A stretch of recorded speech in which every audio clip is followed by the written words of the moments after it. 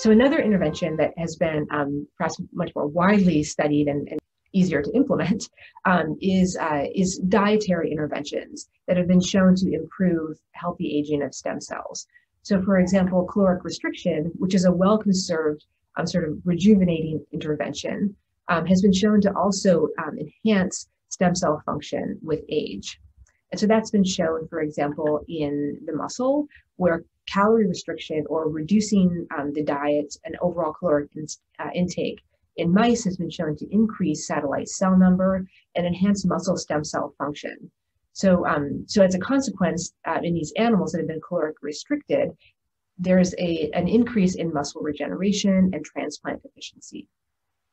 And so the benefits of caloric restriction are not restricted to just the muscle compartment. It's also been shown that caloric restriction can improve the functionality of hematopoietic stem cells, intestinal stem cells, and can also result in an increase in neurogenesis and cognitive function.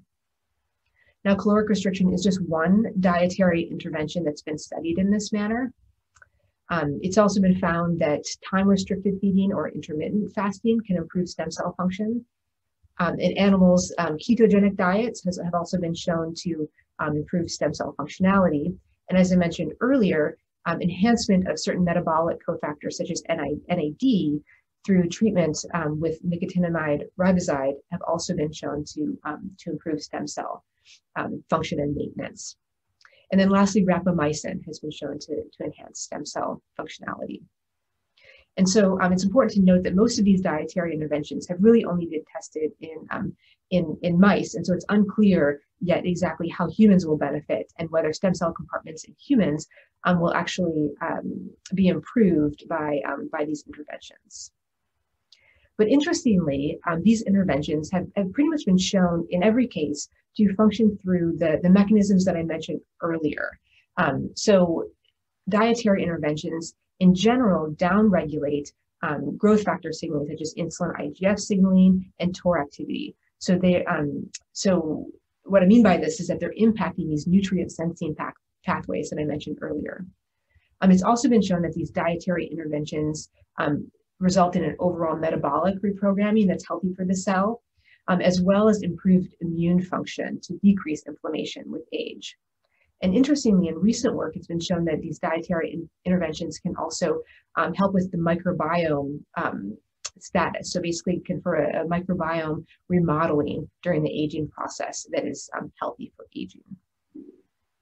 This has been a huge area of interest recently in the stem cell field.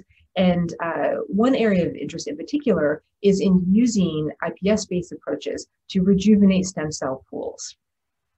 So induced pluripotent stem cells, or iPS cells, are cells that are generated from adult somatic cells or embryonic somatic cells, such as fibroblasts.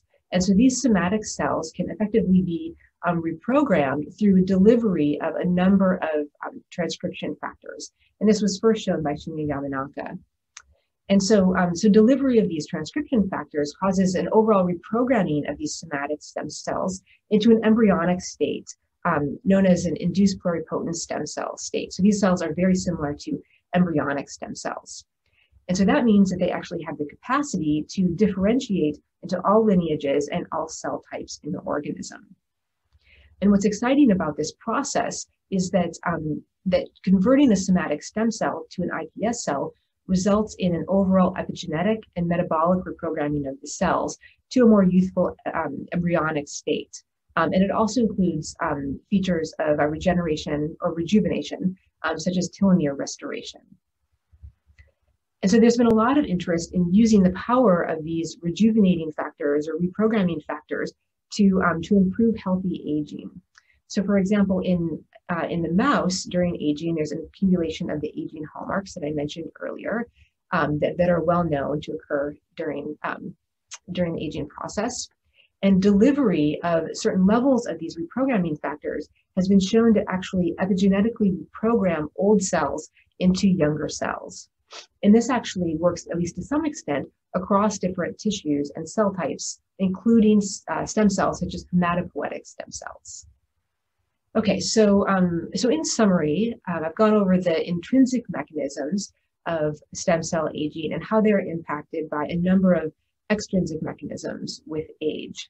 But I think the really exciting take-home message here is that based on what we know from various interventions, there is actually potential for rejuvenation of stem cell pools to enhance healthy aging and improve and increase the number of years that are spent disease-free in humans.